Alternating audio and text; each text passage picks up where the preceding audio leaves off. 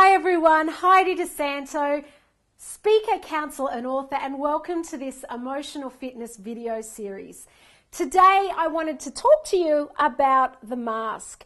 You see, everyone wears a mask to a certain extent, and the person that you show the world and who you really are on the inside, that gap is the amount of stress that you experience on a day-to-day basis. So if you want to experience more peace and less stress, what you need to do is it's about removing the mask and it's about closing that gap. Because the only reason that you are wearing this mask is that in the past you have been judged by someone or you have judged yourself and you have suppressed parts of yourself. Your inner world needs to be a safe and loving place. And when you're suppressing parts, you're not whole and your inner world isn't safe.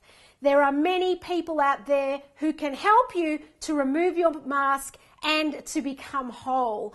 I personally love people who practice breath work, person-centered counselling, ego state therapy and resource therapy.